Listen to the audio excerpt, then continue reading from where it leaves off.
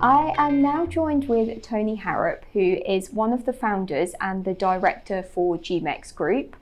So we're now going to discuss a bit more about BBOD and how GMEX is providing the matching engine for BBOD. So we're going to discuss a bit more about the technology and why it might be the fastest and most reliable and stable in the cryptocurrency industry for BBOD. So could you explain to us a bit more about the matching engine technology which you're providing for BBOD? Sure, of course. So if I start at the beginning, obviously our background has been from running this matching engine in the regulated markets world, where there's been a lot of attention and cause for concern over making sure that the system is extremely reliable. When we produced our initial system, we were lucky that we managed to create it from scratch, so we didn't have any legacy technology that we had to pick up and incorporate into our design. Obviously, because we were doing it from scratch, everyone was much more keener to take a close look at how did we achieve things like speed and performance and reliability. Where we came from a regulated background, the regulators also look, because of course they are extremely interested in making sure that the markets stay up and run all the time. So we went through quite a tough process in the early years, but that's all fed into our core product. One of the reasons BBOD chose us was because of that pedigree of the system. When we first designed it, one of the key requirements out at the time was to be the fastest and lowest latency platform you could find. And one of the decisions that we made earlier on was to use the best technology that fitted the job. At the time, a lot of people did things in C++, but we decided to go down the Java open source route. Reasons being that the costs ultimately are a lot less. It's a lot easier to find resources to work on the systems, and there are a lot of good tools out there on the market that you can leverage if you go down that route. Of course, proving that you can then write high performance code in Java, everyone said, no, you can't do that. That's why you need to do it in C++. So we had to prove a lot of our critics wrong. You can write good quality code and you can write high performance code in Java as long as you do it carefully. There are a lot of good techniques that you have to adhere to make sure you avoid things like jitter, garbage collection. These are all the technical issues that slow the systems down or make it unpredictable in terms of your response.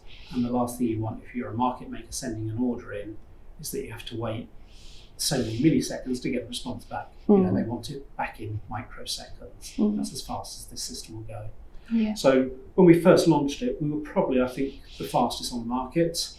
And we've obviously built a lot of new functionality into the platform since that BBOD are also taking advantage of. One of the key technology innovations that we put in place is the way that we manage things in memory. We use a very sophisticated journal mechanism that avoids all of the delays that other systems have. We don't have any database writes. We don't write anything to disk that causes a delay on the system. We use discrete services that are event-driven to make sure that all the communication is happening in real time. And all of that leads to us having a system where we measure performance in terms of hundreds of thousands of messages per second coming through our matching engine. All of those obviously trigger responses that then have to get fed out. So there's a lot of messaging flowing over the system across the network. With BBOD in particular, one of the things that they were very keen on was to have good risk management. And traditionally, that's often been done after the trading's taken place. It's done by the back-end systems when things come to clear and settle. But of course, often that's too late. It's after the events happened, and then to unwind a position, particularly if you've missed millions of messages in between, it becomes a nightmare.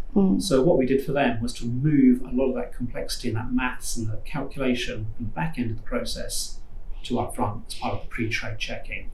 So what we're doing, every time a new order comes in or there's a new price update from the market, we look at everyone's positions, we look at their summary, what they've got overall, but also the individual instrument holdings, and we recalculate their exposure based on the current market pricing. Having done that, if they're within their margin thresholds, well and good, we carry on, we look at everyone else's, and we'll do that continually. But of course, occasionally they start to get close to that threshold. It means we need to do something about it because the platform wants to run without risk. We want to make sure that trades will always settle and that people aren't abusing the market. So if somebody does exceed their threshold, what we'll do is step in, the system will actually take over their position and start to liquidate their position automatically. And by liquidate, it means closing off and reducing their exposure by fairly placing orders onto the market, making sure that those positions reduce until they're below that threshold. And that's one of the specific changes that we built in for BBOD. Okay, that will be really good for our clients to have that understanding of when they use our exchange, it's going to be really reliable and risk-free. So many other cryptocurrency exchanges like BitMEX and Deribit have recently reported that there's been a performance issue with the capacity of their matching engine because of the increase of traffic. So how will you be sort of ensuring that this is unlikely to happen with BBOD so that it will then be more stable and risk-free for our clients? The honest answer is the problem's probably not in the matching engine, it's with all of the control systems that they've built around it. When you build systems in the regulated markets, the majority of the problem is how you prove that your systems are robust, that they scale, that if there's a problem you can failover seamlessly and make sure you maintain the integrity of the market.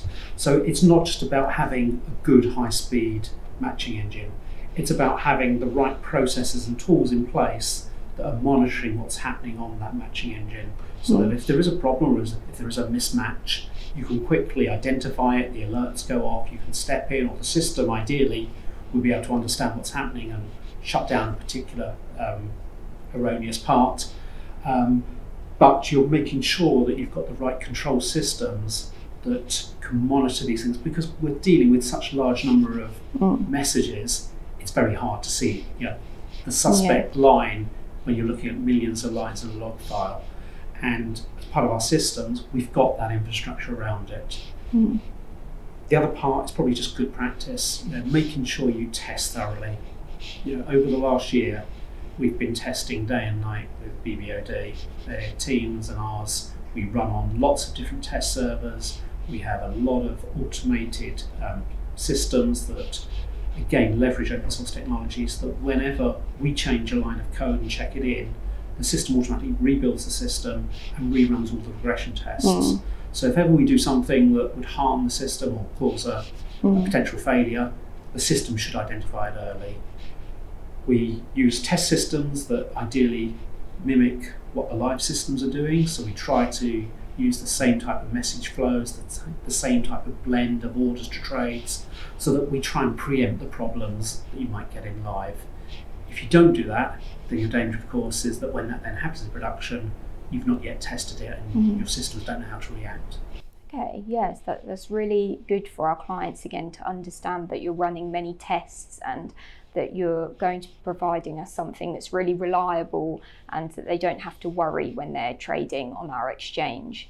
So yeah, that was really good. That was our final question, but yeah, it was great to talk to you today, Tony. And yeah, thank you very much.